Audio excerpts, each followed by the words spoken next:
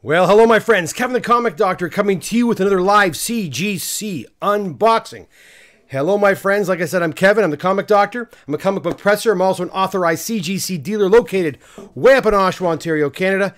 And every Tuesday night at 8:30, well, almost every Tuesday night at 8:30, pretty much every Tuesday night at 8:30 Eastern Standard Time, I come on here and I unbox whatever comic books have been returned to me from CGC. Now, are these my comic books? No, they're, well, actually, that's not true.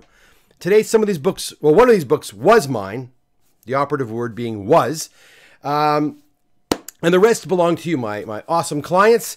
And we come on here for a virtual show and tell. If you like comic books, you like comic book artwork, because, you know, comic book covers is pretty much comic book artwork, and you like talking about fandom and what's going on in the world of comic book collecting, this is another one of your YouTube locations I hope you'll consider sticking around to. Hit that subscribe button, hit the like button, and of course, by doing so, by hitting that subscribe button, you can join in our live chat, which is going on already right now. When my stat gets high, I'm going to showcase these comics. As my stat gets high, I pause, I go over to the chat room and say hello to whoever's here and answer any questions you might have pertaining to this crazy hobby we all love so much. Okay, guys, let's see what we got here. We start off with a banger. And I'm going to admit, I did open this box because a few of these books, like I said, were mine, and I took a couple to the shop and I forgot to bring them back. So I'll tell you what other books are here, but let's start off with this one right here. I said it was mine because it was mine. It no longer is mine. You may have seen this guy on my Instagram feed as being sold. It sold really quickly. I picked this book up. This one has quite the story, actually. This comic book I picked up locally. I thought it was going to come back a 2 or a 2.5. And I did my work on it. It turned out pretty good. It had some damage, you know, over here, and it had some chipping on the top here that I repaired with some acid-free tape. And I sent it in quite quickly to get it back. Try to get it back before Christmas. Well, it came back before Christmas, and it came back restored. I'm like, what? And I was livid. I said, how the heck? What do you mean restored? I went through this book with a fine-tooth comb. There's no way there's any restoration on this book. But according to CGC, there was a tear seal. Now, tear seals are kind of the best restoration to have because they're easily reversed. So, but I was livid. I said, there's no way that this book, this beautiful, Amazing Spider-Man #1, had a tear seal. Anyhow, I kind of bitched and complained a bit. Maybe I should have shut my mouth, because when I got it back, I decided to crack it open, and I did. And I have the original, where is it? Right over here somewhere. There it is. I have the original restored grade right there. A waste of $300 or so, $400 to grade it. It came back restored. I cracked it, and sure enough, right beside, I mentioned I fixed a chip in here. Right beside a chip I fixed, there was a tear seal. What a bozo. I felt so foolish. And I contacted CGC because I kind of was a little bit abrupt. I'll say that. The Comic Doctor was abrupt. And so I contacted him and apologized because, yeah, there was a tear seal. It was very minor. I fixed it in like under 3 minutes. Wrapped it back up, sent it back in, and I was very happy, though. I thought it might go down to a 2.5, but it remained a 3, which was fantastic. It's a wonderful, wonderful, great entry-level copy. There she is. You know, anyways, like I said, it is sold. It belongs to someone else now. It's going to the new home very soon. So, Spider-Man #1. Oh, and the other 2 books that I had, and they're not here, and they are for sale, actually. If you're looking for one, I have an Amazing Spider-Man 16 with the Daredevil, and that's a 6.5. And I also have a Amazing Spider-Man 20, first appearance of the Scorpion, which I'm contemplating I may keep. And that's at a 5.0 or 5.5. I can't remember. I have a picture. Actually, I can look right here. I got a picture on my phone. I'll tell you exactly the grades. Right there, 5.0. And there it is. There's the, yeah, can you see this? There's the ASM 20, and might as well show you the really nice sharp copy of ASM 16. Those are both available at the shop for sale, so if you're interested in any of those 2 books, give me a holler, and I can give you more details on that. Okay, let's keep going. Next, we have a copy of Ultimate Fallout 4 in a 9 point, I better check these books for cracks. Like, never forget that, Kevin. Never forget that. In a 9.4.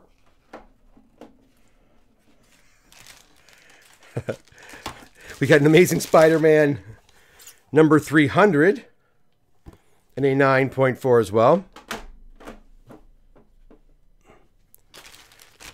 Another Ultimate Fallout. Oh, look at that. Oh. I see something coming up in a 9.6. Another Ultimate Fallout 4 and a 9.6. And we have a really lovely looking Amazing Spider-Man number 316. I believe this is Frank's book. I'm not 100% sure. I don't like doing that. Whenever I say that, I get myself in trouble. But I'm pretty sure it is. And the reason I think it's his is because Frank always goes for these custom labels. More than anybody else I know. But he brought the book to me. If it's the one, he brought this book to me a few weeks ago. Said it had already been pressed. And I said, okay. You know, I was about to pack it up and send it as is. But I said, you know what? I better take a look at this.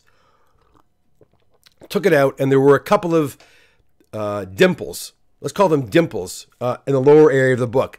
How do these little dimples happen? When you press a book, if you're not very careful, if you've got any debris or any crumbs of, you know, little particles of eraser, if you don't clean the comic properly and you press it, you basically create little dimples in the book. And there were 2 in this book that we eventually just got out. And then we sent the book in. I'm pretty sure this is the book, and I'm glad we did that because it may have come back in 9.6. So happy that the 9.8 is on this book. If it's the book in question, I think it is. We also got a really nice copy of Star Wars number 1. Been seeing this book a little more frequently than usual in a 9.4. Okay, my stack is high. I've got about 20-something books. I've got a magazine in there too. So don't go anywhere, guys. Only one box today. Only one box today. I think there's a bunch of boxes on their way back. So we should have more for next Tuesday. So be sure you hit that subscribe button. Let's go over to the chat room and see who is here. Let me go to the big chat window. Boom, right there. All right. Marco is in the house. First one here was Mark. Oh, wait. No, it wasn't the first one. He wasn't the first one. John Sherwood. Hey, John, how's it going? Treasury's here. How you doing? Brian's in the house too. Astro Lucky's here. Spiro, how's it going, pal? Evening all. Could this be the night I've been patiently waiting for? I don't know. We'll see. I don't know. Marco, hello. Warren's here. Mike's here. How you doing, Mike Evans? Rocco, or Rock City says, 12-cent Spider-Man in the vanguard of Blue Chip. I hope there is more nuance to your question, despite a question mark in title. I don't, jeez. Uh-oh. I don't know. Maybe there is. We'll see. Yeah, we're going to talk a little bit about Spider-Man today. We're going to talk a little bit about, you know, when we're done looking at these books, let's talk about Spider-Man. Is it, in my experience, in the Comic Doctor's experience, is that a series, Amazing Spider-Man, the series that this book right here belongs to, is that a series you should hang your hat in? Should you park your car in the Amazing Spider-Man lot? Because, well, we'll talk about that later. Should you or should you not? We will talk about that later. Okay, who else is here? We have Astro Lucky says, Doc in the house. I really enjoyed your show last Thursday. Great conversation. I did too. It was great having the 9.9 newsstand in the house, and I really liked the fact, I mean, we had to talk about the, you know, the CGC scandal part 2. We had to talk about that because it happened that morning. But initially what I was going to talk about with him was what got him into comics and that sort of thing. And that's what I really want to do on my one-on-one show, is talk to people about their collecting, you know, their obsession with collecting. And we kind of got into it a little bit with him, which was fantastic. This Thursday, we are talking to Steve Barak, and Steve Barak, and he is, as you know, he's currently working with Comic Link, but Steve also is, you know, oh my gosh, he's a pioneer in this comic book collecting world, right? It was him and the efforts of many others that brought us CGC initially, eventually CBCS as well. Brought third-party grading to the forefront in our hobby, and we're going to talk to him about that. We're going to talk to him about a variety of things. So if you're not busy on Thursday night, join me here at 8:30, where Steve and I will talk about a variety of different things. One thing I really want to tap him on the shoulder about and kind of, you know, ask him questions about is original artwork. You know, if you were thinking about getting into original artwork, you know, I don't know a hell of a lot about it myself. Where do you start? Where's a great place to start? So maybe, hopefully, Steve will answer some of those questions for us. All right, and just I'm putting her away now. So here she is, guys. Say goodbye. Beautiful copy of ASM 1. Man, I wish I had money to keep them all, guys. I wish I could just keep them all. All right, what else we have here? Let's see. Oh, let's see what else we have. We'll come back to the chat in just a few moments. We've got a Hulk 181 and a 4.0. There we go.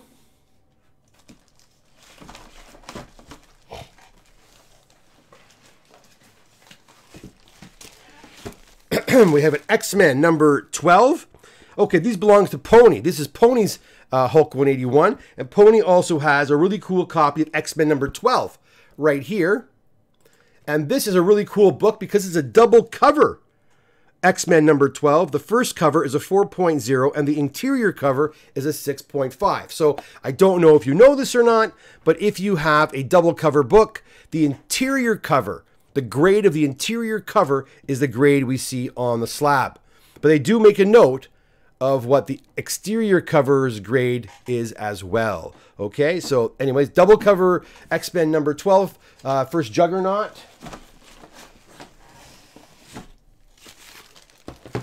What else we have here? Oh, nice. We've got a... Oh, I wonder. I wonder if this is it. I don't think it is. Wolverine number 1 and a 9.8 from 1988. We also have... This is a quick return. This is a reholder, I believe. Green Lantern number 1. This is a reholder. It has spine split sealed to cover and glue on spine to cover in a 5.5. Again, it is a restored book. We also have a giant size X-Men number 1. And that is in a 6.0 as well.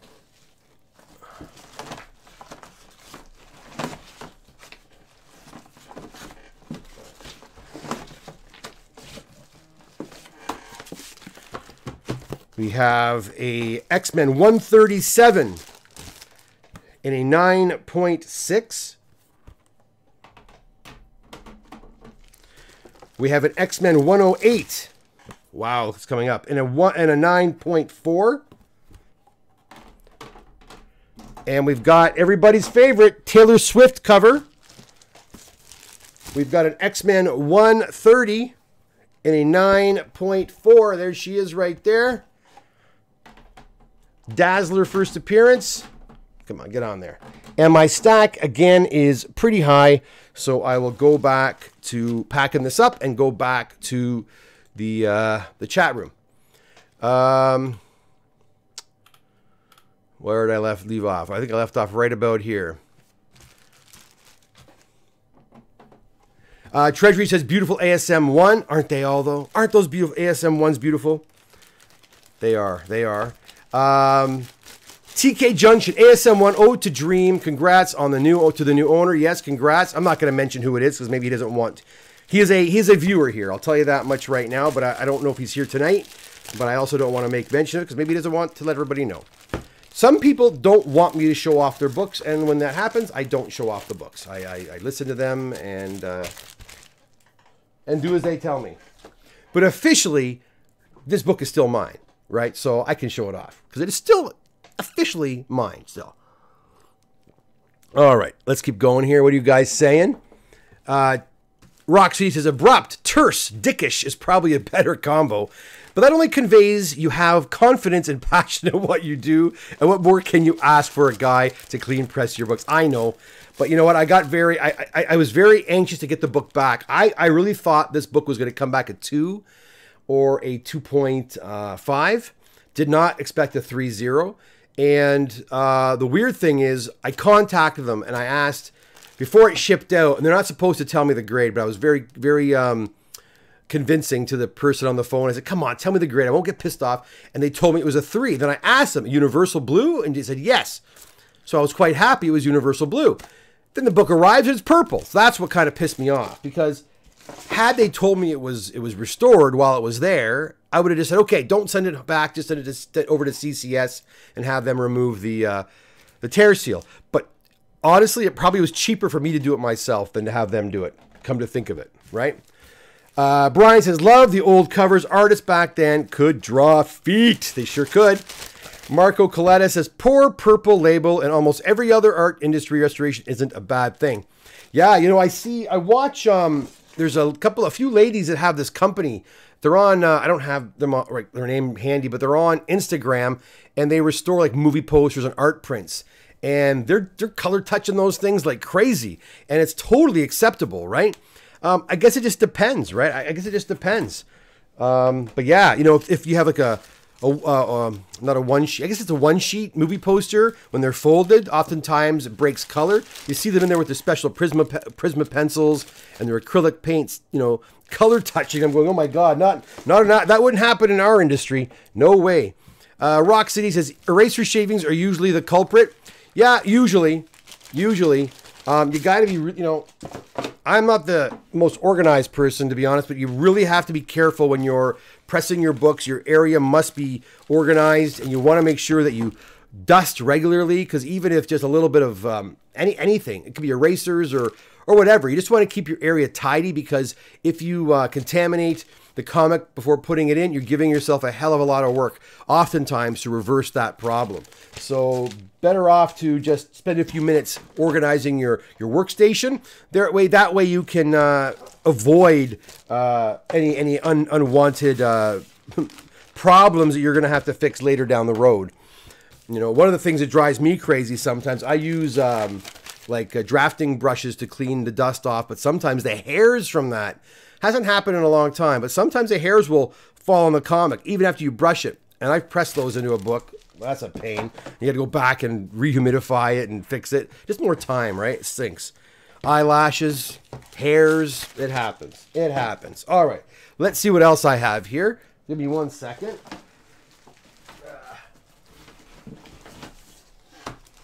I put two away that I shouldn't have.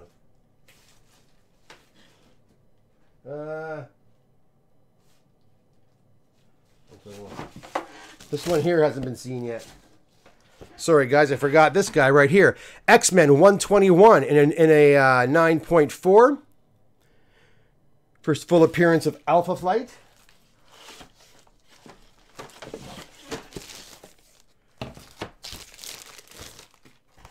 We have a Teenage Mutant Ninja Turtles number 7. Excuse me, in a 9.6.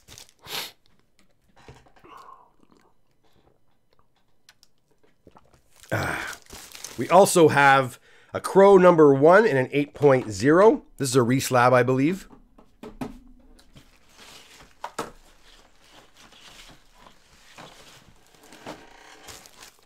All right, last batch of books here. We got a 9.6 copy of Batman 423. Very popular Todd McFarlane cover. We've got a copy of Seduction of the Innocent 3D number 2. And that's at a 9.0. These came back really quick. These came back really, really quick. If you're just getting here now, guys, if you wouldn't mind hitting that like button, give me that, do me that favor, please. It really does help with the analytics. Ice Cream Man number 8 and a 9.8. Really sweet copy of Weird War Tales number 42 and a 9.6 white page. That's a nice copy right there. A book you don't, you know, I have tons of Weird War at the shop, and they're usually just toast. So to see them in a 9.6 like that is wonderful. And we got a newsstand copy of Amazing Spider-Man 194 as well in a 9.0. And we're finishing this one off today. I think this is Adam Donnelly's book, if I remember correctly. Man, that's heavy. I think you'll be happy with this. I'm pretty happy with this. I'm going to go to the big screen for this. This is a big book. I mean, size-wise. It's a big magazine. We've got a copy of Teenage Mutant Ninja Turtles and Other Strangeness, no number, from 1985. A huge copy. This is a book you rarely ever see, and it's come back in a 9.6. White pages, too. Not bad at all. And that's a very difficult book to press. It's a fat book. One of those really fat books, you know. with a thick cover. So there was a couple of issues that we seemed to have rectified. I'm really quite happy with the 9.6. I sure hope the owner will be too. Anyways, wow, that probably weighs like 4 pounds on its own. Crazy. Anyways, it's a pretty cool book. A book you don't see every... Oh, sorry, guys. Boop. There we go. I didn't transfer it over. There it is right there. If you haven't seen this book before, there it is right there. That's a nice, a really cool copy. Like I said, it's not your typical book, right? It's a very thick, heavy magazine. When you get books like this, it's a much different process than doing any of the books we just went through. It's completely different. Oftentimes, we have to cut custom card or custom paper to press these. We got to be very careful with the temperatures as well. And like I said, the covers being thicker than usual, they take a little more care in pressing. So anyways, happy with those results. And I think that is it when it comes to today's books. Let me check. Yeah, we did that. We did those. Yeah, the only two we were missing are the two that are still at the shop. Again, it's an Amazing Spider-Man 16, Daredevil and ASM meetup, and a Amazing Spider-Man 20, first appearance of the Scorpion. Both are at the shop. Both are for sale. If you're in the market for that book, give me a holler. I'll do the best I can at giving you the best deal possible. Yeah, all right, let's keep going here. Let's take some of these questions, and then we'll go to the actual topic we're going to talk about today. Is Amazing Spider-Man the series to get yourself into? We'll talk about that in just a sec. I think you all know the answer to that question, but let's come over to the chat window here. Okay.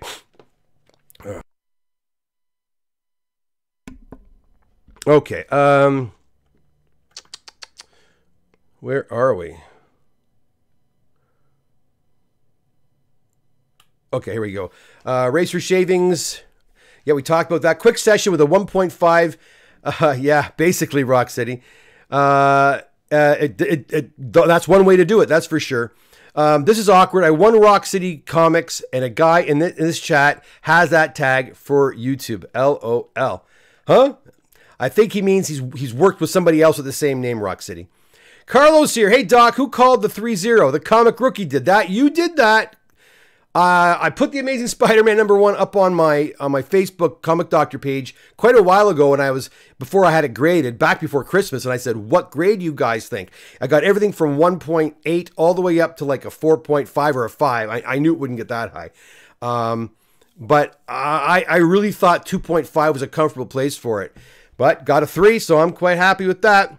Oh, look who's here. Okay, GTA ladies here. How's it going? Adam Donnelly is here. And that's your book, right, Adam? I believe that TMNT book is yours. Jive Turkey, I'd like to see some more comic-adjacent guests, too. That retro toy episode was fun. Well, thanks, Jive Turkey. Oh, I felt so bad for Brian that night. I don't know if you guys saw that episode or not, guys. Brian Heller works really hard at his YouTube channel. If you haven't had a chance to get over there and check him out yet, I'm telling you, you're going to take a trip down yesteryear, man. It's like total nostalgia. It is Plaid Stallions, the Plaid Stallion YouTube channel, Toy Ventures. Type in Toy Ventures, you're going to get there. He does really deep dives into the toys we all loved as kids, man. I mean, going back from probably late 60s up into the late 70s, probably a 10-year period, even into the early 80s. I think he dabbles in that a little bit too.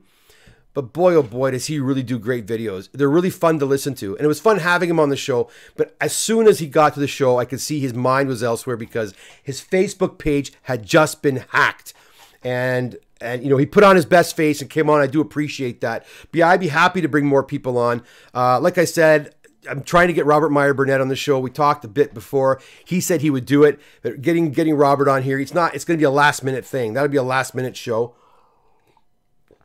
Like I said, I have Steve coming in on Thursday. Steve Barak coming in on this Thursday, talking about a variety of different topics. And you know, I've got a lot of you know, some artists that I could tap on the shoulder that I know, actors I can tap on the shoulder, and other YouTube personalities that I've come to get to know a little bit. I'll ask them as well. And like I said, I want to bring you guys on the show. A few of you have actually said, yeah, I'll come in and talk about my collection. So that's probably what I'm going to do after next week. Or I might take that week off. I don't know. But that's going to start happening as well, too. I'm not sure I'm going to call like one-on-one and it'll be like, collector showcase or, focusing in on a collector or something like that. But we'll do that as well. And those will be quick little episodes. Spend half. I could even do 2 collectors in an episode if somebody wants to go on there.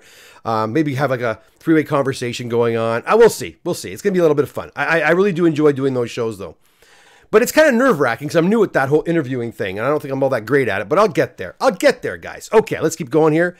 So Mike Evans clarifies. He goes, his brick and mortar store is named Rock City Comics. There you go.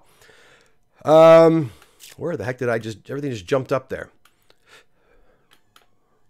Okay. Oh, come on. Boy, it really jumped.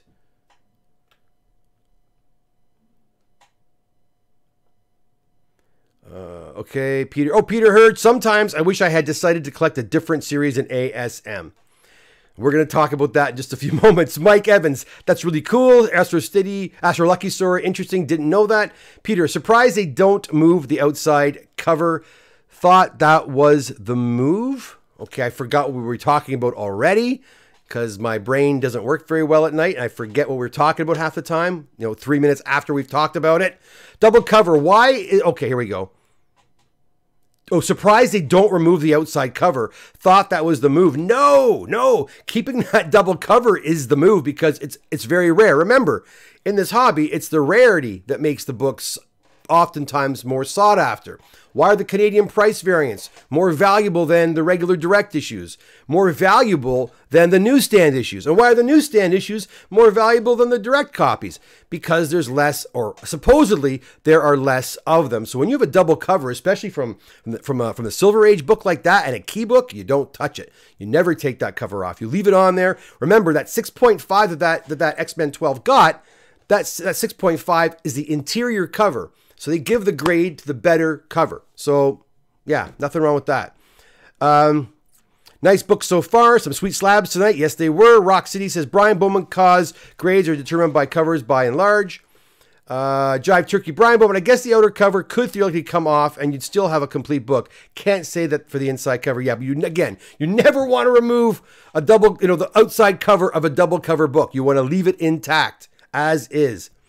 Rock City, Brian Bowman, in the early days, cover artists signed on the splash page in order to not deface their art. Want to hate on CBCS now too? No, you know what, Rock City, I actually prefer when the artist signed on the inside pages. In fact, that double cover book we were talking about belongs to Pony. Pony is an avid collector of X-Men books, as you probably could tell, and he was also an avid collector of signatures, and he has a really extensive collection of X-Men books from #1 up with signatures on the inside cover by not only Stan Lee but Jack Kirby. It's a pretty impressive collection. Pretty impressive indeed. Okay, let's keep going here.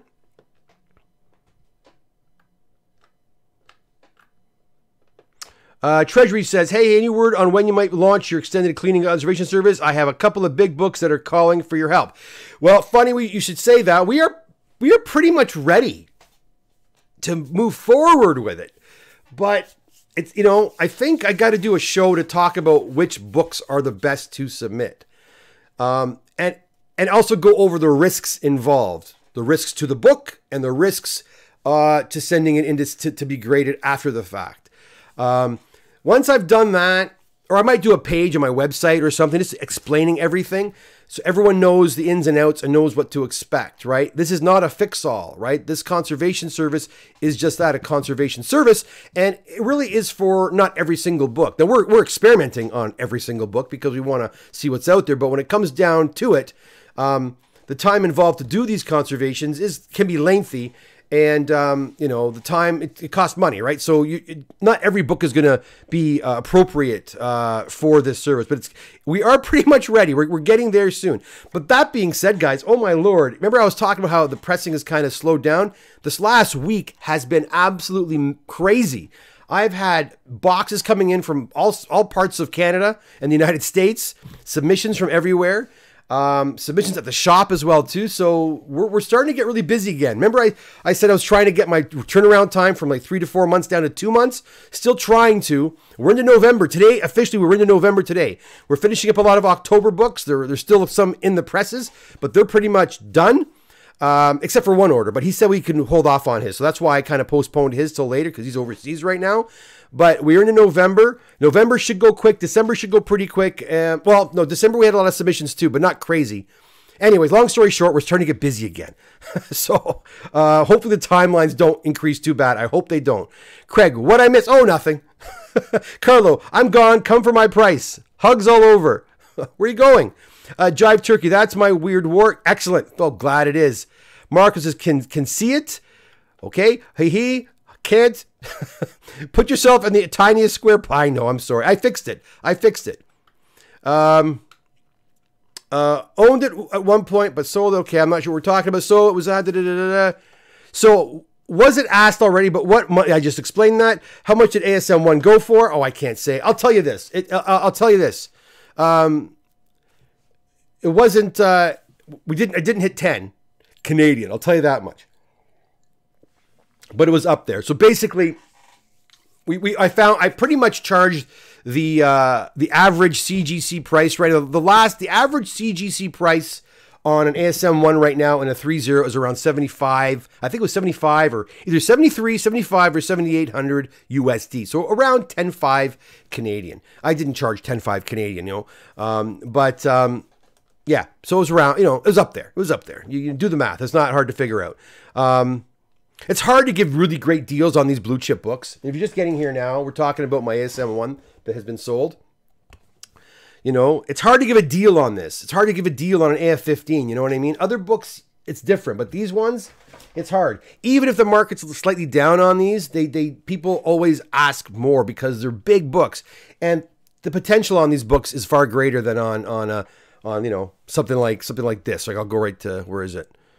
Something like this, like this, for example, right? So, got to keep that in mind. Where are we here? Do you mean blue chip is an investing in? Yes, I do. Or collecting? A bit of both, Marco, a bit of both. David Mason, long time. If we see our books in an unboxing, how long until we can pick them up? David, if they're your books, because sometimes we think they're your books, but they're not your books. But yeah, usually, so from today, what's going to happen is these books go into the hallway. My daughter will get to them probably tomorrow, by tomorrow, hopefully tomorrow, sometimes Thursday. Once an order is complete, I will text you. And I will let you know their books are ready for pickup. And then you can make a time to pick it up. Now, my times have changed at the shop this week. I guess I should explain that as well for my local clients. You all know I'm half-time teaching right now. Something has come up where I've had to go back. They kind of needed somebody.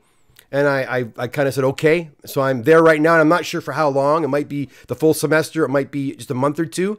But my time, so I'm getting into the shop a little later than usual. So I've reduced the times at the shop for pickup during the week and drop-offs to just Tuesdays and Thursdays. From, I think 11 to 2, I think.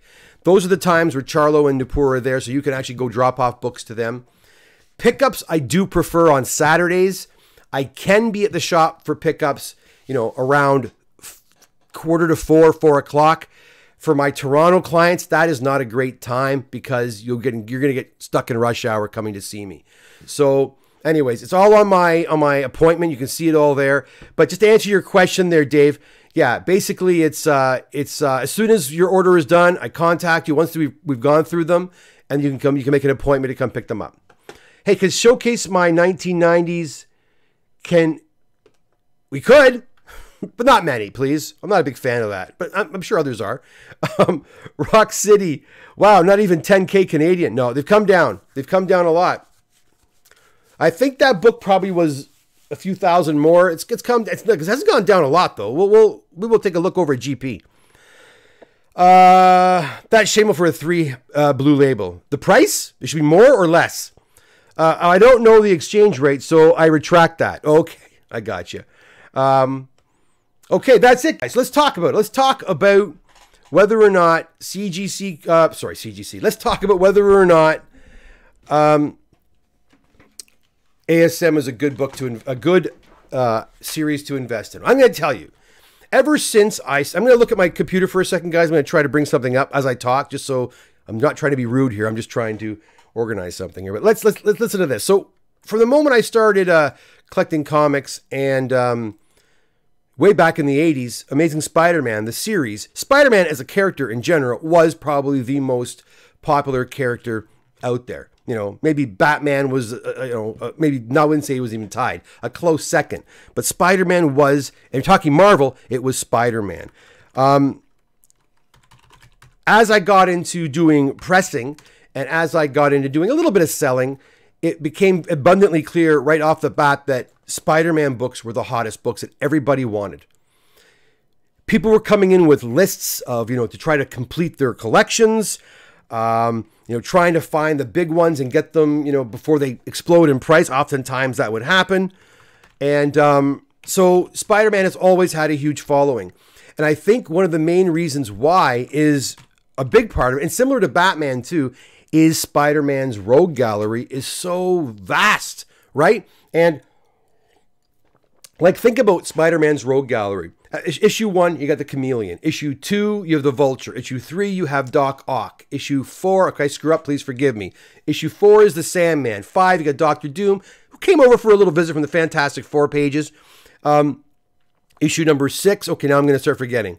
Anyways, in those issues, I'm going to be I'm starting to forget. But in the other issues, you got Electro, Green Goblin. You have Kraven the Hunter. You have, who else?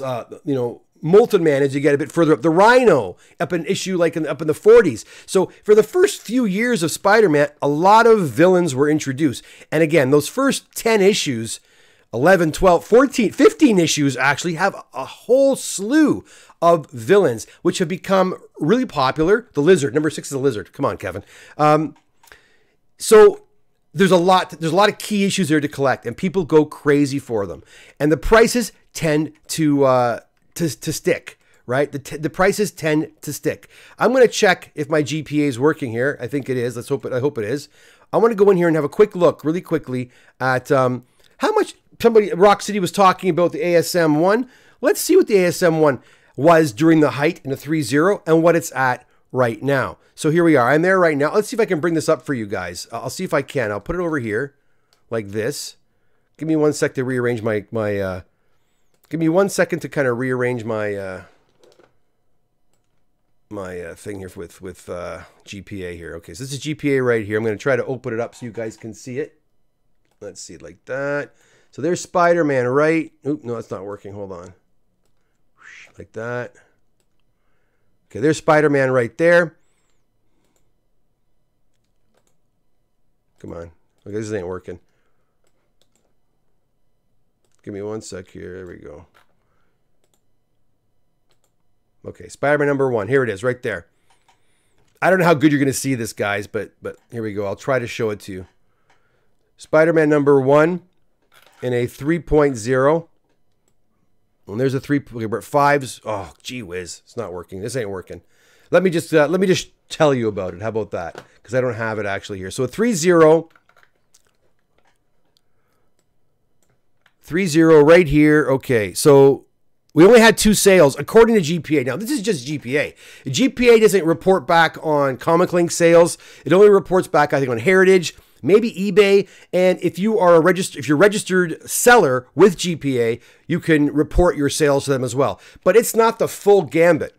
People are selling copies of books at various prices that are not being reported to GPA. So you have to keep that in mind when you are using GPA. It is a guide. It is not sacrosanct. It's not exactly, the end all, begin all of everything. But let's have a look here. So far this year, apparently a book, one sold for, my screen, one sold for $9,300 US and one sold for $5,760 US. So like I said, right now, you're looking at, actually, you know what?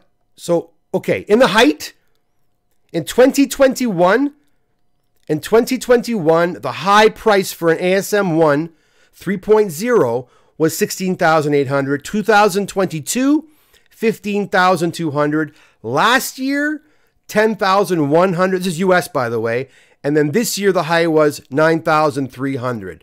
So it's, you know, it's leveling off now, right? Now, prior to the craziness, prior to the COVID insanity, the prices were it was consistently going up. Let me tell you the high price. I'm not telling you like the lowest one, the high price of a Spider-Man #1 and a 3.0 from, say, 2016 and up. So in 2016, you could buy a 3.0 for $4,500 US. The following year, in 2017, $5,480 US. So now you got, it's going like this, right? And this is before the insanity. This is before the COVID bubble, if you want to call it that. Okay, 2018, it jumps up to $77.72 US. Again, these are the high-end prices, okay? In 2019, it doesn't go up very much. It goes from $77,772, just a couple of $100 to $79.95. In 2020, it's starting to plateau. It spikes up in 2000 from 2016. From 2013 to 2018, it jumps from $3,000 to $77.72. And then it starts plateauing until the COVID craziness. It doubles from 2020 to 2021. It goes from $8,000 to $16,800, almost $17,000. Almost $17,000 for a 3.0 US, over 20,000 Canadian. Well over 20,000 Canadian. And then in 2022, it starts kind of coming back down again to 15.2. And then again, like I said, last year, high end was 10,100 and low end 6,211. And then this year so far, of course, it's only February. We've had 2 sales, one for $5,760 and one for $9,300. So like I said, I price it in the middle there. And that's how it went. So there you go. You see, the book hasn't crashed. It's not back down to like 2010 prices. Geez, in 2010, 2011, it's a $2,500 book, US. I don't think we're going to see those prices again, guys. I just don't think that's going to happen. Is Amazing Spider-Man a series that, you know, is worth getting into? Have you missed the boat on it? No, I don't think you have. I don't think anyone's missed the boat. Look, there are deals to be had out there, right? You have to look for those deals. Like anything else, they don't always just present themselves to you. You have to get out there and you have to look for those deals. And keeping in mind trends, looking if they're upwards or downward trends, you've got to keep that in mind as well and buy smart. But I don't think if you were to, like if I were to keep this book now and not sell it, I don't think in 5 years the book's going to be worth $2,000. I think the book's going to continue to go up. I think it's going to go back because the price, you know, the 9,300 height is, you know, we're back to 2020 prices in a way. 2019, 2000. It's kind of where it should be. Every year was going up almost $1,000 a year. We're kind of leaping out. You know, we're kind of going. It's kind of where it should be. Based on its trajectory, right? Based on 2010 to 2013 to 2016, it was trending up always. It would go up $1,500, $2,000, $500, whatever. But it was always, it was like that little, you know, that dude on the Price is Right. Yodely, yodely, yodely. It's going up nice and steadily going up. But then this is what happened, right? When the market went crazy, it went like this. Then it went back down, and now it's kind of continuing where it left off. It's kind of where the book needs to be. So really, this book next year, if what I'm saying is true, I could be wrong here, guys. This book should be at least worth what it's being sold for now, or should be worth about $1,000 more.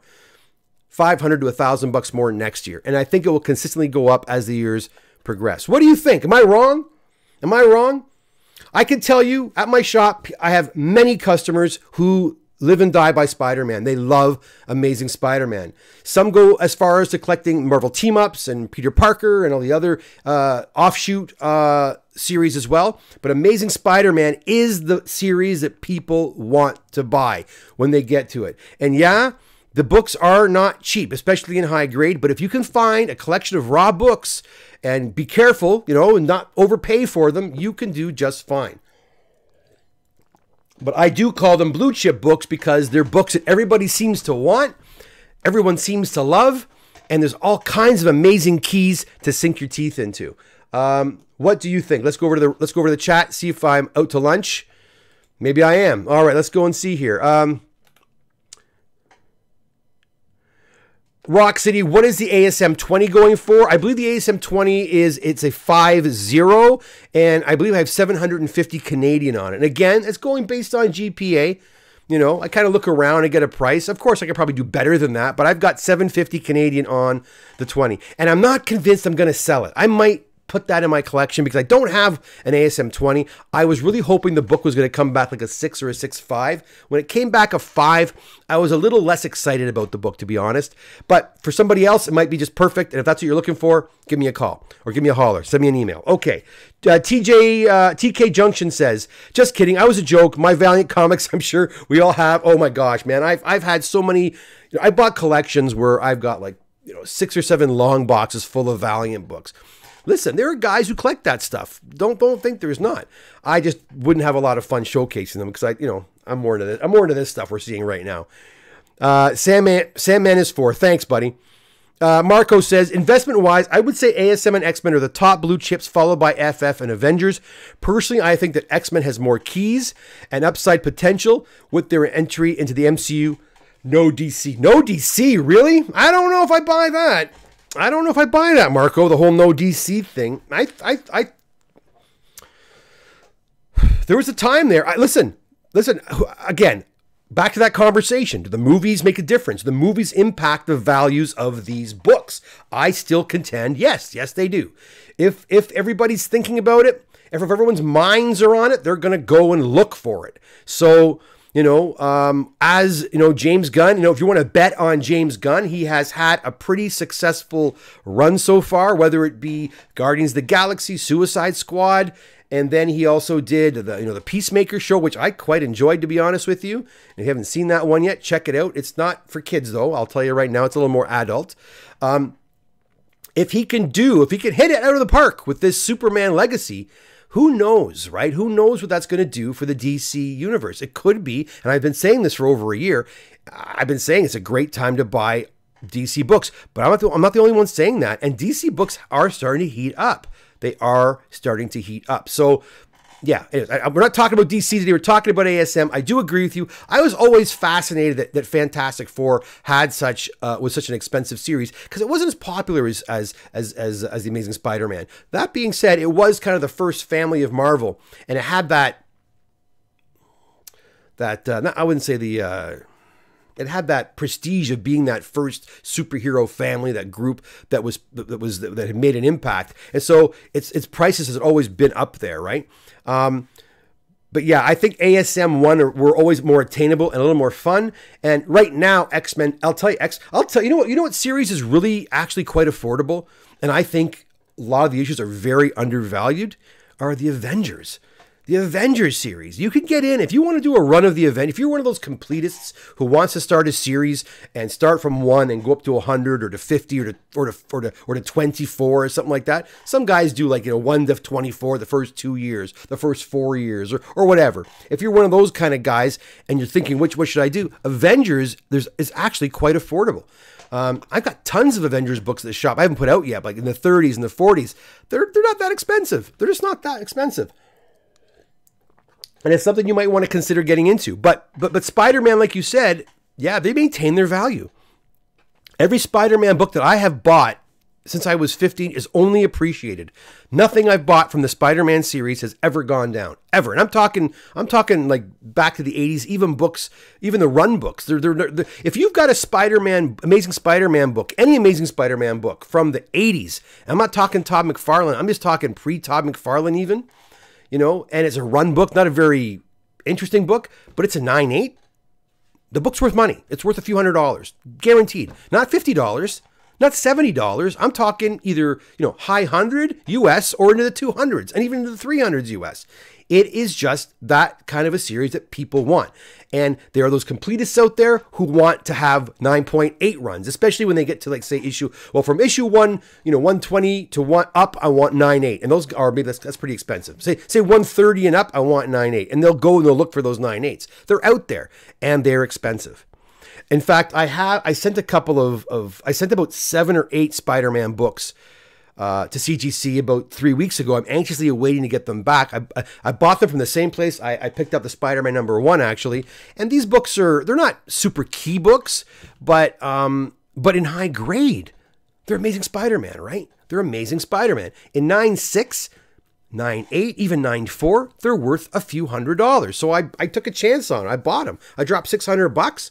I'm hoping I can double my money once after the grading's all done, and we'll see what happens, right? But they pressed out beautiful. You saw one of them online, the one with the tracing, with the Hulk, the 120, I think it was. No, 119. Yeah, 119 or 120. The Hulk and Spider-Man issue, the Romita issue. I have it on my Instagram. You can see some kid outlined around Spider-Man. Like, I saw that. I'm like, this book's going to press out great. And it did. But will I get a 9.4 on it or a 9.2? I don't know. I hope so. Because those Hulk issues are pricey if they're over 9.0. Mr. Chandler, ASM is what I mainly decided to mainly collect, okay? Wanted to do Batman too, but I missed that chance a long time ago. Well, Batman, yeah, that's not a cheap endeavor. I had a good friend, local guy here, Brian. He made it his life's mission to have a full run of Batman, and he did it. He went out and he was hustling, and he bought Batman 1. He had a whole run of Batman 1 all the way up to 800. And he sold them all to through Comic Link, I think it was about 3 years ago. Before COVID, he did it. And I'm like, oh, you gotta sell all those. I still talk to him sometimes. And he's like, yeah, I miss those books. And of course, it's like becomes a life mission once you have your heart set on something. You know, you want to complete that series. It's a fun hobby, guys. It can be expensive, but it's fun. Rock City says, Marco Coletta, long-term investing in media, add 40 years to something with nostalgia, unless that nostalgia started before. Do you mean that in 40 years it's done? Like it's not going to be popular anymore?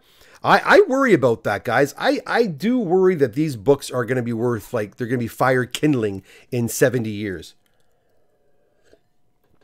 Who's going to want this stuff after we're all gone? I don't know. That does worry me, and that does make me think I should just get rid of everything, because I have a feeling that, you know, my brother would always talk to me about that, because we were into old cars. Like I've mentioned that before.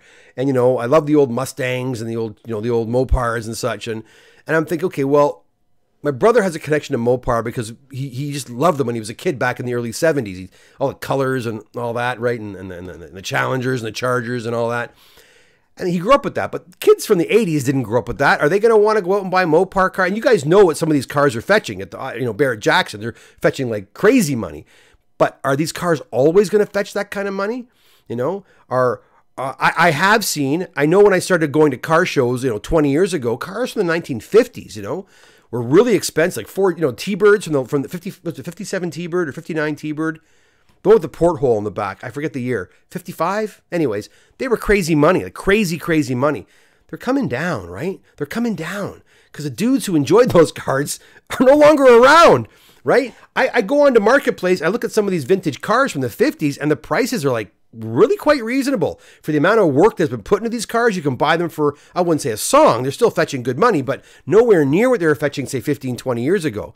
Maybe I'm wrong. Again, I'm not an expert in this, but from what I've noticed, like my Camaro that I have, during COVID, it just spiked in price. Now it's come back down again, but it's an 81 Camaro.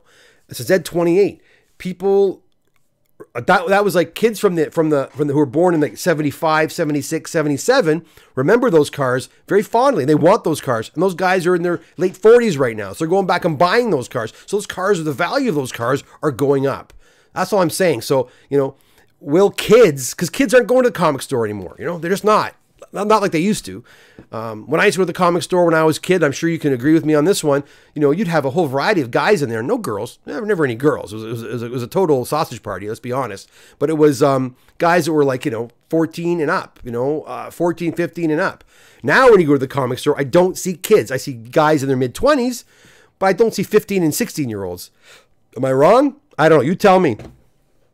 I feel that Sony has hurt the ASM brand, and prices of important ASM books, 101, 252, 361, all in the dumps. And I think that has more to do with Sony mismanagement. Yeah, you know, ASM was a mess, and and the Venom stuff I thought has been pretty crappy, and the Carnage stuff as well. But I don't know if it's really hurt it all that much. 101, yeah, I agree. 101, the value of 101 has gone down quite a bit, and there was a while there where 101 was quite a valuable comic book, and now it's kind of just, yeah. Was it Sony mismanagement? Just bad writing, bad stories, you know, just, you know, when these studios are rushing to get these products out to sell to the public and the public doesn't like it, you know, not good. Rock City says, I believe the opposite. Here in America, everyone wants their just right Goldilocks Spidey. Kudos to them. More people liking Spider-Man, whatever isn't a bad thing. The one thing you can say, even though it was bad, because remember, the Tobey Maguire Spider-Man 3 was a piece of garbage, and that was with Venom. That was Venom's first real foray into the big screen. It was awful, right? With Topher Grace, whatever his name was. That was awful. But people have gotten to know Venom. People have gotten to know Spider-Man more. But I kind of agree with Rock City in that, you know, again, back to what I was saying, you have these key books. Like all these early Spider-Man books are key and valuable in their own right. Spider-Man, notwithstanding, you have these characters that are very popular and have stood the test of time. And I think, I do believe those first, you know, 15, actually the first 50 to 20, holy cow. I'd say the first 50, Kingpin, right? Number 50, I didn't even talk about number 50. 1 to 50 of Spider-Man are sought after. That's it. You get the Goblin books, the Romita stuff, like, was it 40, 39, and 40. Those are big books too, right? Classic covers, classic stories, amazing characters, great artwork, good stories. So those books are sought after. Aggressively relaxing. Look, how well these books sell to kids who knew about the character thanks to the cartoon. Imagine what the kids who grew up on the MCU will pay. That's the only aggressively relaxing. That's the one thing I could say might save it. These kids who are watching these movies, will they go out and buy collectibles? Will they go out and seek out the comics where the origins of these books, the origins of these characters first appeared? I don't know. Because movies are not comic books, right? Maybe they'll go buy a DVD and have it signed by, you know, Tom Holland or Tobey Maguire. Are they going to want to go out and buy, you know, are they going to want to go out and drop $20,000 on one of these later on? You know, I don't know. I hope you're right. I hope you're right. I don't know. I don't know. But that's the way I was thinking too, right? Mike is laughing. Astro, I agree. The MCU nostalgia will hit with the next generation eventually.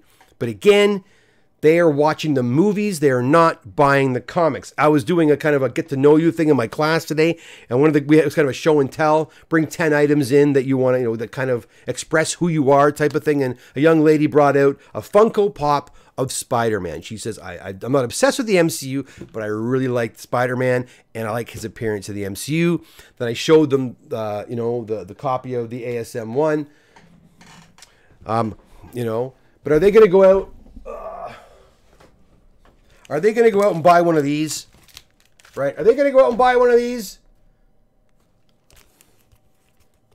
Are they? I don't know. Not sure. Not sure.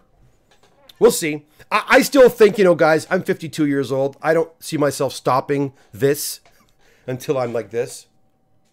You know? So I think we got at least, you know, I don't know how much longer I got. No one knows. But you know, if I last 20 or 30 years, I'm sure at least 20 of those 30 years will still be me playing around with comic books. And so I know I got a lot of clients that are in their 30s and 40s. So there's other guys coming up the other side. So we'll see. We got a little bit of time left, I think. I don't think comics are going to be worthless in the next 2 years. But in the next 30 or 40 or 50 years, I don't know. Don't have a crystal ball. Roxy, at some point, the clarity of character will win out. Despite diversity, okay? Avengers isn't too bad at all, Mr. Chandler says. I agree. I think it's a great... Avengers is a fun series. Even number 1, you could pick up a number 1, probably, you know, a lower grade, probably for a couple of $1,000, $2,000 or $3,000 probably, which is not bad for the first. It's a great cover, right? That first Avengers cover. Yeah, you got some big keys in there too. You know, you got the first Wonder Man, the first Kang.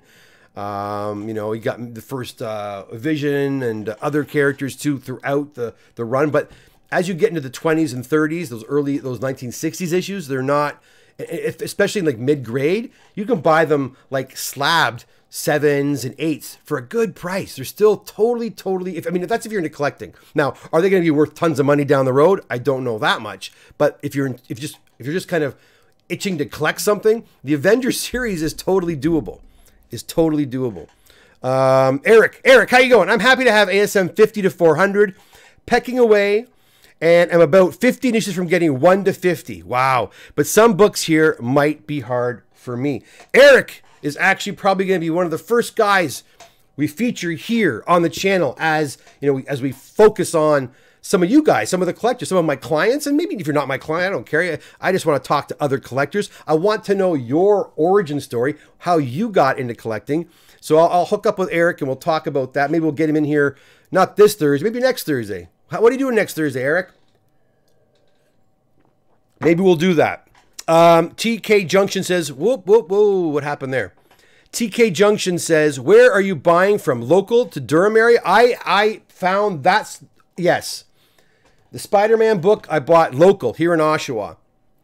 And the AF book, the AF 15, which I just kind of showed you, that kind of just came into the shop. And that's going to CGC like pronto. And that AF 15 might be for sale. Might be. I'm not sure yet.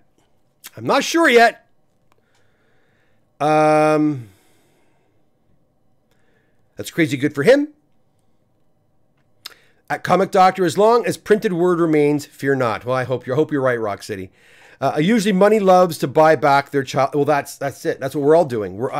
Is that what you're doing? Because I think that's what I'm doing. We all are buying, you know, our childhood. You know, I had Josh came into the shop on Saturday, and I have toys at the shop. Like I've picked up toys over the last several years, and I've got a lot of toys from the 90s and 70s and 80s and whatever. But the 90s toys are getting a lot of attention from people. They weren't the toys I played with, but guys are coming in. Like I had a whole Darkwing Duck set he picked up on Saturday. I had a whole collection of them. They weren't all mint or anything, but there was a whole set of them there, and he bought the whole damn thing. Everybody's got their jam. Everyone's got their the thing they want to remember, the one thing they want to celebrate.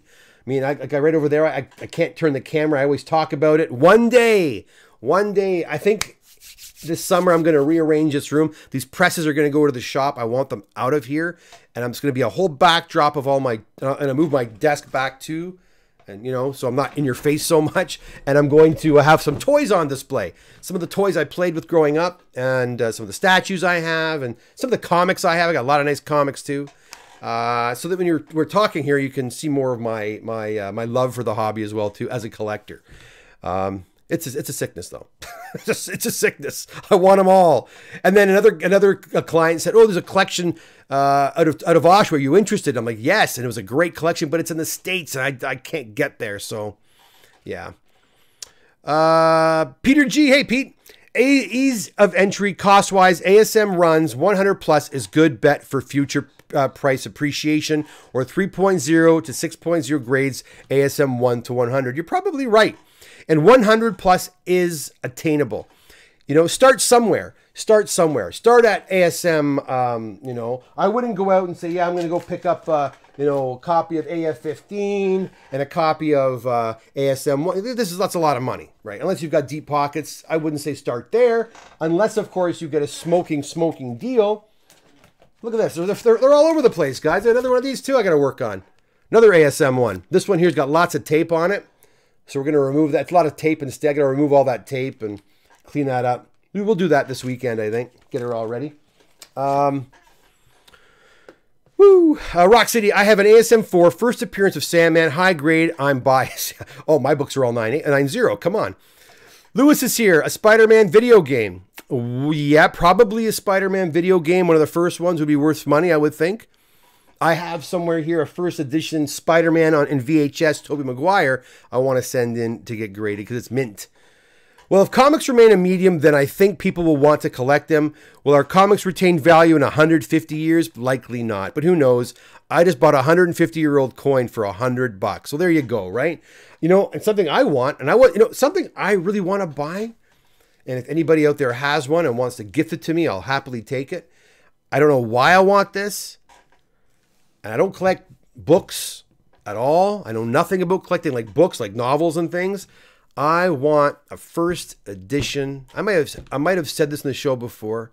I want a first edition copy of A Christmas Carol, Charles Dickens. I want it. I just want it, right? When they're out there, I can get a really low grade copy for probably around $3,000 or $4,000. I think around $3,000 or $4,000. I just want one. That story, I love that story, you know, and I think a lot of us do. We grew up with that story at Christmas time. I just think of England at that time when Dickens released it. It's such a romantic, I don't know, something about that time period really intrigues me. And that story, you know, Dickens did a lot. Look, Dickens wrote a whole bunch of stuff, and you know, much more. He published works that are far more, you know, Tale of Two Cities, and you know that are, you know, Oliver Twist. I think he wrote too, right? Did he write Oliver Twist? I'm not sure if he wrote Oliver Twist. Did Charles Dickens write Oliver Twist? I don't think so. No, I got to check that because, you know, let's see. Oliver Twist. Am I totally wrong here? Who wrote it? Author.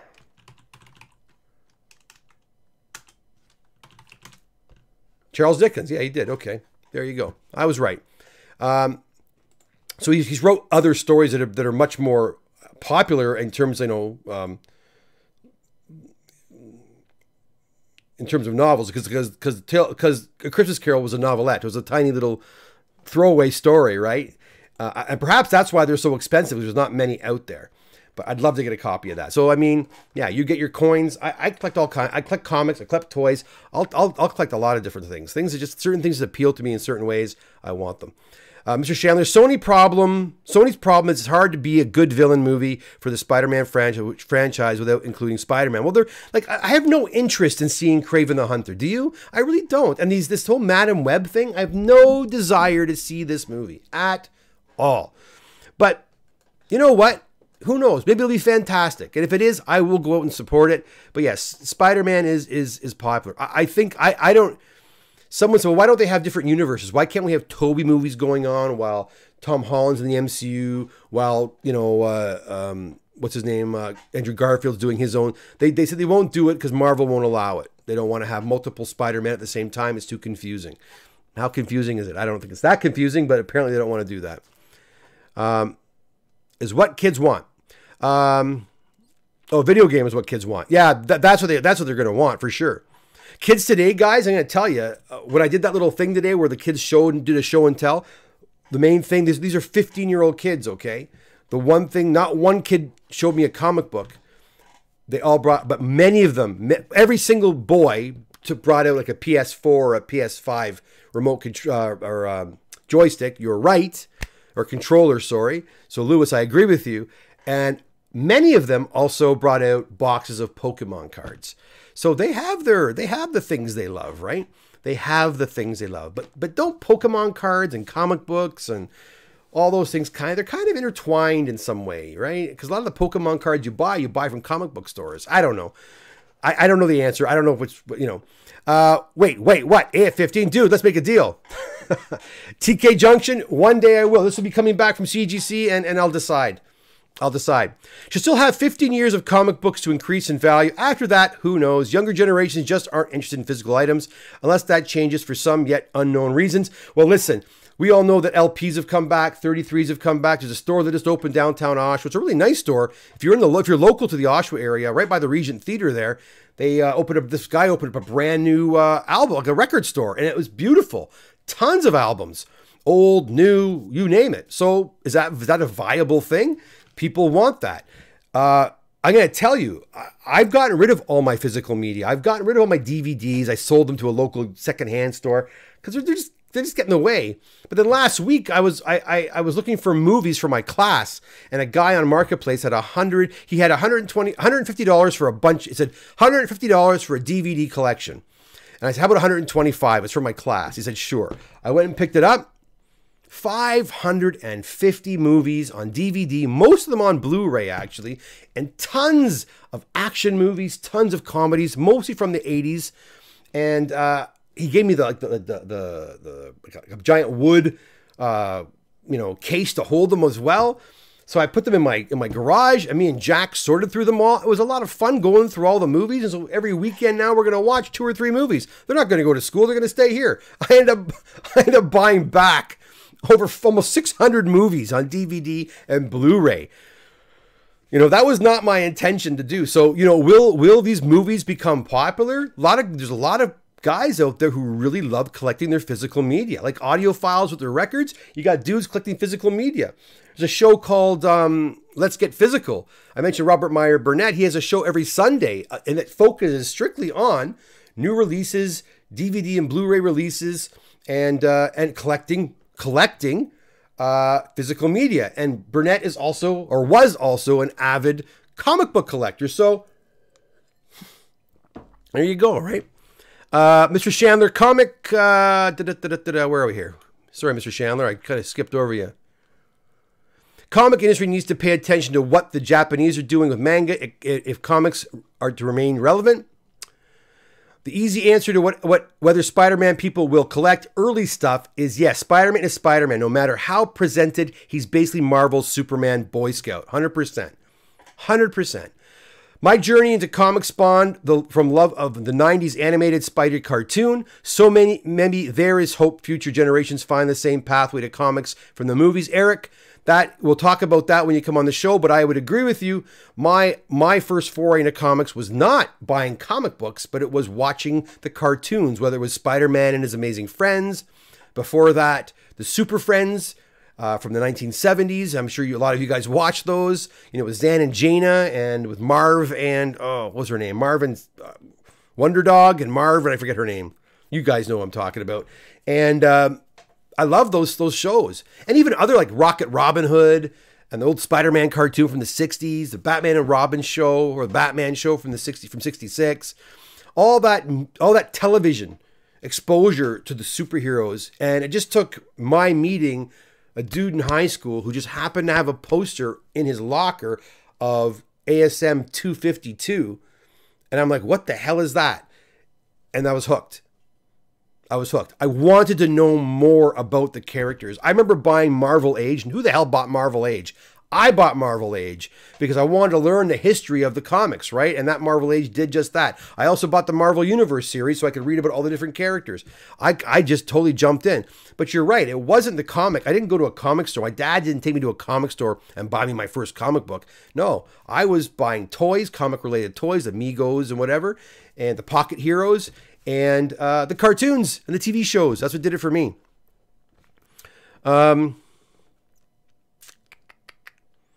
TK says, I just traded almost my entire toy collection, all my Kenner Star Wars, original Transformers, G.I. Joe. It's all about getting ASM and that AF-15. Oh, well, that's hard, man. I can never, I sold a bunch of, I always regret when I sell my childhood toys. I regret it. I regret selling my Masters of the Universe collection. Didn't have many because I was kind of getting a little old at that point. But I do regret it because, like I said, my dad bought me those. And they were friggin' expensive back then. Like the He-Man toys, where a Star Wars figure was $3.99, the He-Man was closer to 10, like $7, $8, $9, $9.99. They were expensive, right? And I feel really stupid for getting rid of those, but what are you gonna do? What about Tim from Oshawa's Finest, Worlds Collide, Unicorn, Old School Customer for you? Oh, yeah, I thought about giving Tim a call. He'd probably be a interesting one to talk to as well. Tim's been in the industry for a long time. And that could very well happen. Maybe I'll reach out to him, or even some of the other owners too. I thought about interviewing Jim from Jim or Eric or both from Guardian Comics in Pickering. Those guys are both Overstreet advisors. They'd be good to talk to as well. So yeah, and even to talk about them, about their comic journey, even to talk to Tim about his comic journey, because I really find that fascinating. I'm even going to talk to Steve Borak about that. How did he get into comics before CGC, and when he was a 10-year-old kid? What was his first exposure to comic books? What hooked him at that time? I love learning about people's origin stories when it comes to their collections. Like today at school, I'm walking down the hall. My wife works with me too, and she's talking to a guy who saw one of my ads. A guy who works at the school. He's a new hire at the school, and I think he saw some of my ads on Marketplace for the store for some toys I have. And he put two and two together and realized that I was really into it. And my wife was kind of filling him in on what I do, the comic doctor was and all that. And he was so excited. And it's funny, a lot of guys don't share that side of themselves, right? They don't share that they collect toys or they collect comic books. Some guys are really kind of like, they're not sure how others will react to that.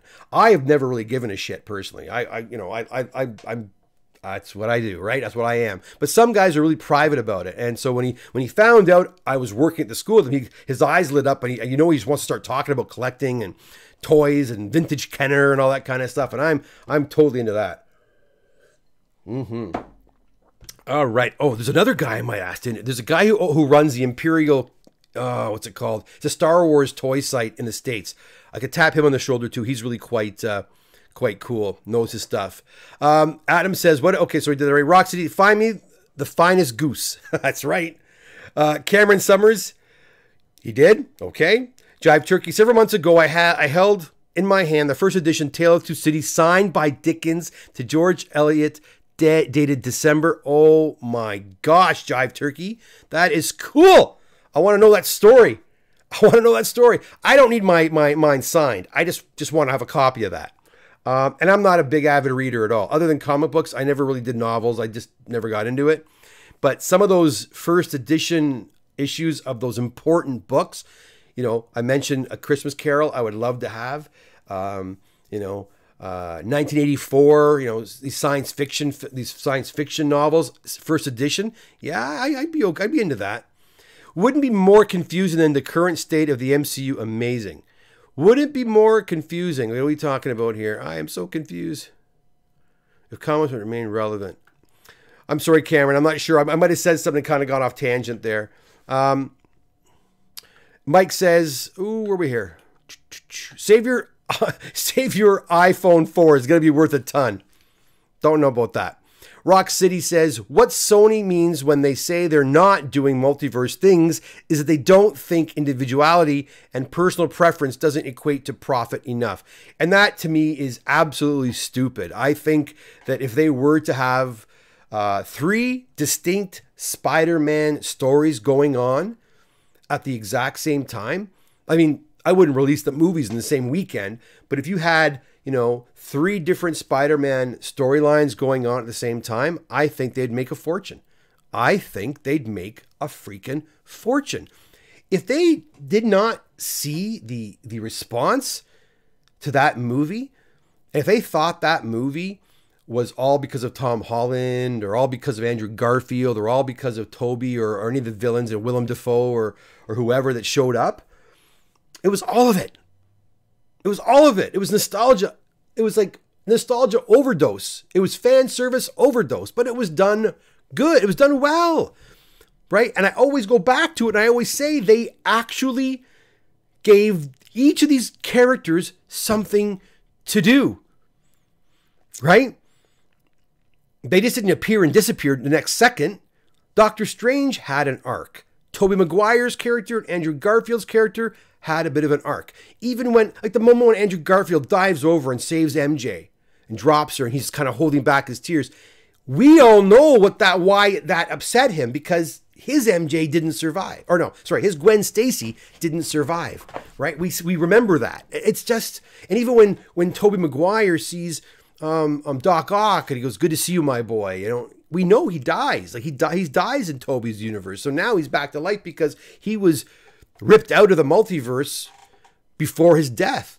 So there's so much going on there. It was so well done. Guys, when I sat down and watched that film, my daughter can tell you, I had a big grin on my face. I thoroughly enjoyed Spider-Man No Way Home. I thought it was a lot of fun, hell lot of fun, and I was so disappointed with Doctor Strange after that, and Thor. Oh my God, don't get me started. And I can't understand why they wouldn't have built on that momentum. They didn't. They didn't. But what can you do?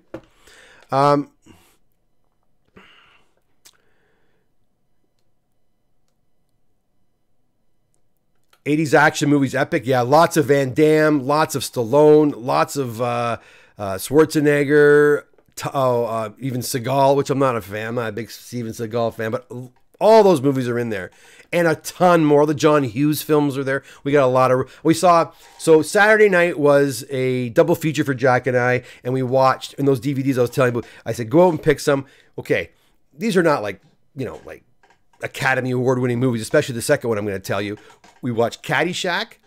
You got to watch Caddyshack, right? Bill Murray, Chevy Chase, Rodney. My son loved, it's his first time ever seeing Rodney Dangerfield. He freaking laughed. Every time Rodney Dangerfield came on, he got a kick out of that. And the other movie we watched, and not because it's a good movie, we watched The Next Karate Kid. It was in there. The whole Karate Kid saga was there. He's seen 1, he's seen 2, he's seen 3. He's seen all of Cobra Kai, and he's not seen the Hilary Swank, awful film, The Next Karate Kid. But I figured we should watch it because I have a sneaking suspicion Julie, that's her name, is going to show up in the last season of The Karate Kid. I have a feel. I could be wrong, but just in case, I unfortunately exposed my son to the Next Karate Kid. It was pretty bad. Christopher Kane directed that too. What a letdown. But we have so much more in there to watch. But that's the first two, right? That's the first two.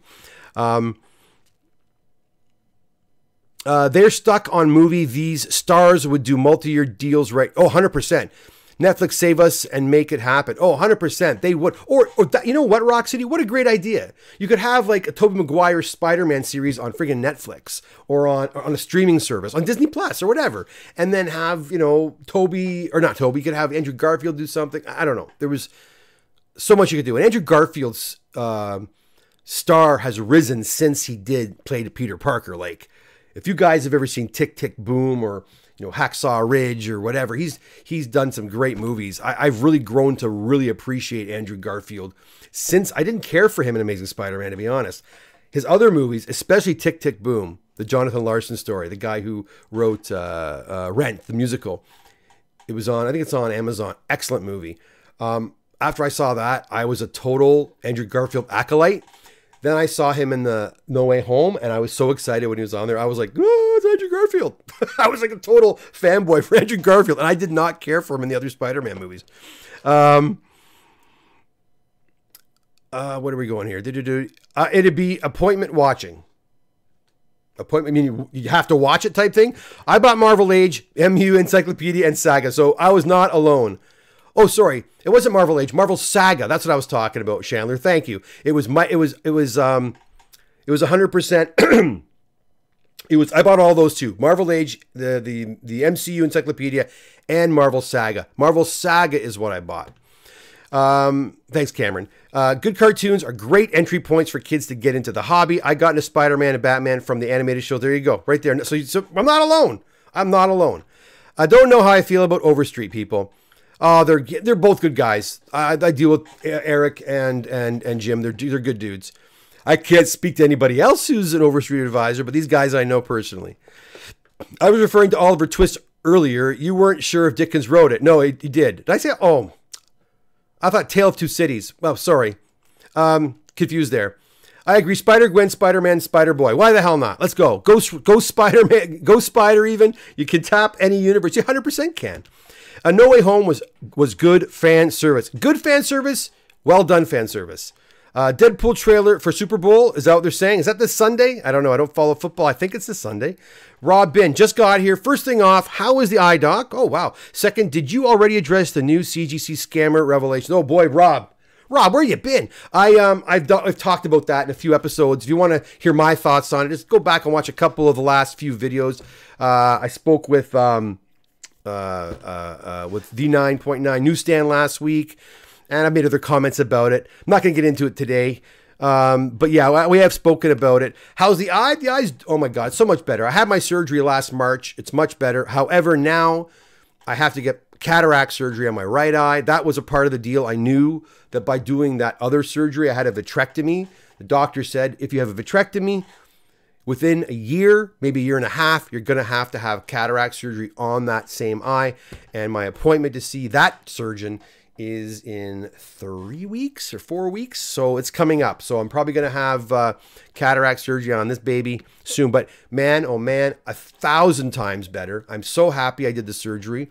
Have had no complications, a little bit of pressure problems, eye pressure problems, but drops are keeping that under control. My eye feels fine. It's not dry anymore. It's just doing good, man. So thanks for asking. Certainly appreciate it. Caddyshack is something that needs to be seen. Exactly, eh?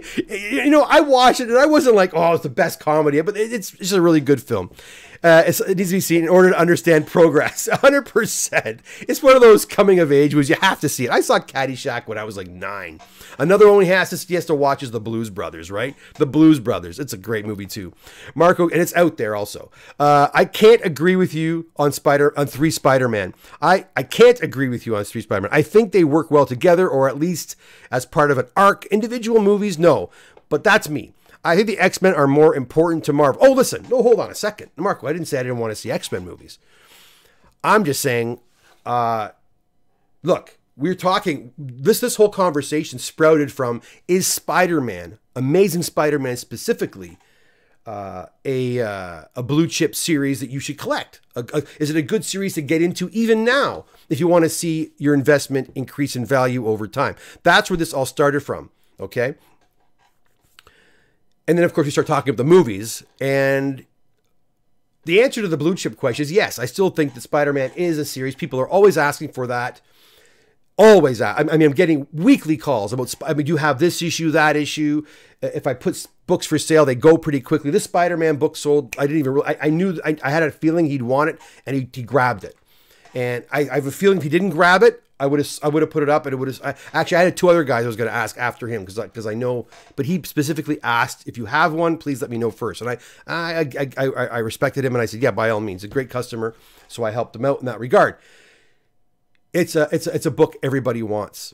It's a series that everybody wants. So it's a popular series. Spider-Man is popular. Why can't? All I said is that if you had, and they're not going to do this, but if they decided to go down that road, if they decided to have 3 separate franchises with 3 distinct Spider-Men in it, they would all, I think, do very well. And I would arc, of course, if I had 3 different series going on, I'd have them arc again and meet somewhere, somehow meet together again, have 3 different stories going on in 3 different universes and have them come together. But not a lot of people are fond of that whole multiversal thing. I don't blame them. It's kind of strange, but that's all I said. But yeah, you're right. We got to get into the X-Men. Although, again, I'm not really happy with how the X-Men, I don't want to see the X-Men from Sony. From 20th Century Fox. I don't want to see that rendition of the X-Men. I think we needed to start over again, but maybe Deadpool will kind of solve all that. One thing I'm not going to do, though, which I've done time and time again for all these friggin' Marvel movies, is try to say that, oh, Deadpool's going to fix everything. You know, because I would say that over and over again. Oh, Doctor Strange is going to fix everything, or Wanda's going to fix everything. She's going to bring the X-Men in. You know, all these speculative ideas as to how they might fix things or bring characters in. I'm done doing that because they're always really over the top ideas, and let's face it, Marvel doesn't really go over the top like that. The fact they gave us that Spider-Man with 3 different characters still actually astounds me, to be honest. I know people love Peter Parker, but the X-Men have had more impact on Marvel comics and movies. Yeah, we could argue that a bit. But yeah, I guess you could argue that backwards and forwards, Marco. We wouldn't have the Sony Spider-Man or the MCU without the success of X-Men. Well,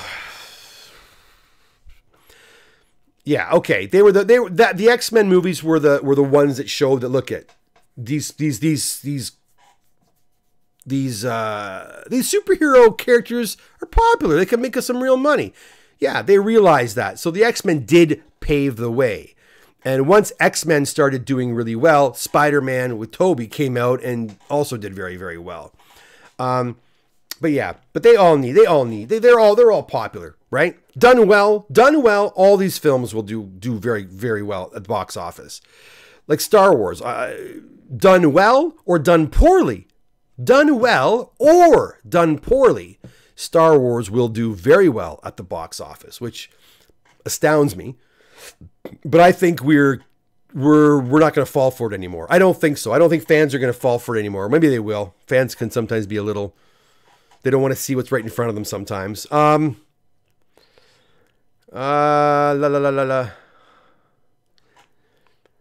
Kevin. Cheers. Hey, Pat, how's it going? David says, David, I'll tell you, Porky's is in there. He's not watching that one yet, all right? Porky's is in there, and I didn't realize they made that many American Pie movies. Oh my God, whoever owned this collection, they had every version of American Pie, and he's not watching those yet either. I'm going to give him a few more years. He's only in grade 8. Although I think I saw Porky's when I was like in grade 7 or something like that, but I'm not letting my son watch it. It's a little too much, a little too rough. Lewis says, my favorite joke from Caddyshack was when Rodney's shown the picture of someone whose wife says, the last time I seen a mouth like that had a hook in it. Yeah, that's great. I love Ted Knight's reactions to Rodney, how angry Ted Knight gets at Rodney Dangerfield. You know, when he's trying to golf and he's got the Journey music playing and he's dancing. Jack was laughing at how he was dancing up on the hill. That's the best. My favorite part of the movie when I was a kid was, of course, what chocolate bar was it? I forget. The girl throws a chocolate bar in the pool. It's like doo doo doo doo, and there's like poo in the pool. And they have to drain the pool, and then he eats the chocolate bar. Right? It was good. You know, it's pretty funny. Love it. I mean, the latest multi-million-dollar CGC lawsuit against the New York label swapper from 3 days ago, not the CGC employees. Yeah. Well, there was 2 lawsuits this week, right? Or this week and last. The 2 employees were sued, and then the lawsuit pertaining to the original scandal has gone. They've released names and the whole 9 yards. Yeah, it's going. Look, they're doing their due diligence. They're doing what they have to do to save face. They have to sue these people. They have to go to court. They've got to try to make amends. I mean, going to court's not going to fix all these problems, right? What they have to do. I think what they should do at this point now. They've been almost at this about a month and a half.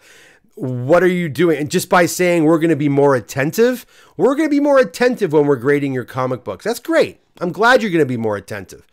What else? Like, what else are they going to do? They should put out, just like how CBCS reacted with some of these marketing, things showing, well, this is what we do.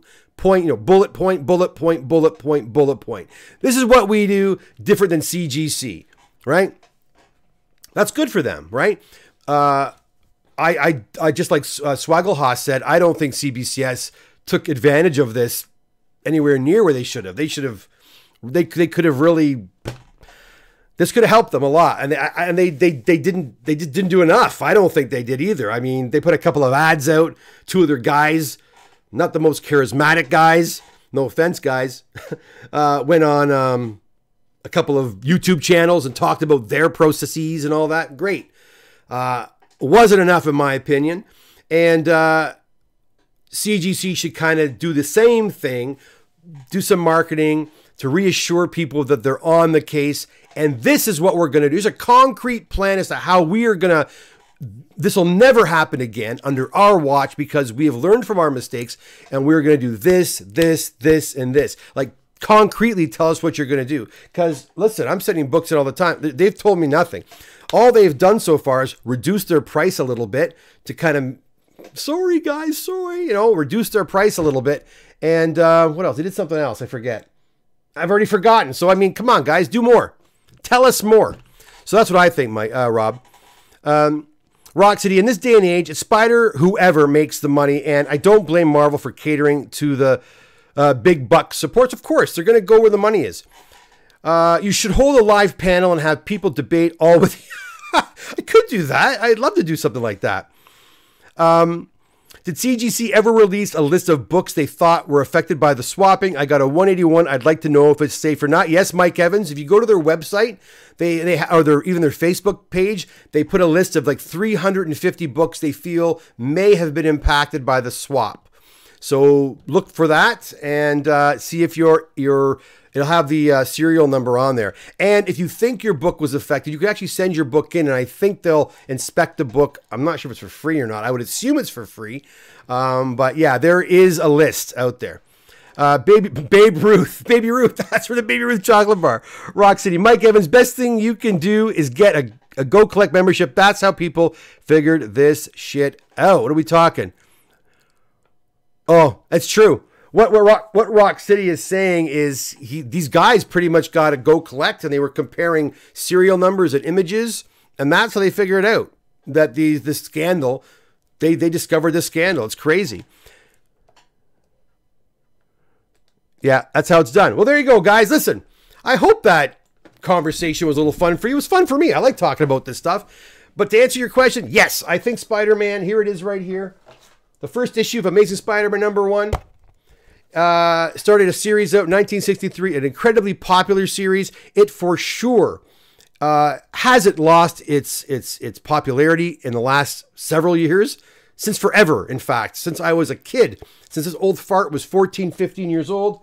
Amazing Spider-Man #1 was the series to collect, still is the series to collect. We got guys who collect just keys. We got guys who are completists. Many of you already are on here said you guys collect issues in 50 to 100 or are trying to get your 1 to 50 done. It's just something you want to do. It's a great series to collect, and I do believe, especially when the books are of higher grade and are key books, you're certainly going to see them appreciate over time. It's just too popular a character and too popular a series otherwise. Are there other series you can get into? Of course there are. We all know there is. But today we're talking about Spider-Man, and that is that. Guys, my name's Kevin. I'm the Comic Doctor. I'm located up in Oshawa, Ontario, Canada. Like I said earlier, I'm a CGC authorized dealer. Every week I come on here and I do CGC unboxings, which we just did over the last 45 minutes to an hour. Every Tuesday I do that, so long as I have a box or 2 or 3 or 5, and usually I do. So hit that subscribe button, hit the notification bell so you do know when I go live.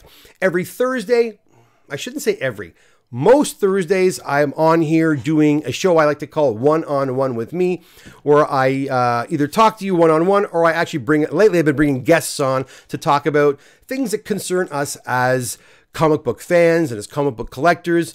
And yeah, so hopefully you will join us then as well. This Thursday, if you haven't heard already, I have Steve Borak coming on the show. He is a pioneer in the comic book industry. He was one of the founders of CGC way back in the old days, and was the founder of CBCS. He'll be here on Thursday to talk to us about all things comics and other stuff too. So I sure hope you can make it. All right, guys, thanks so much. Have a fantastic rest of your evening, and we'll see you again very, very soon. Right here. Bye for now.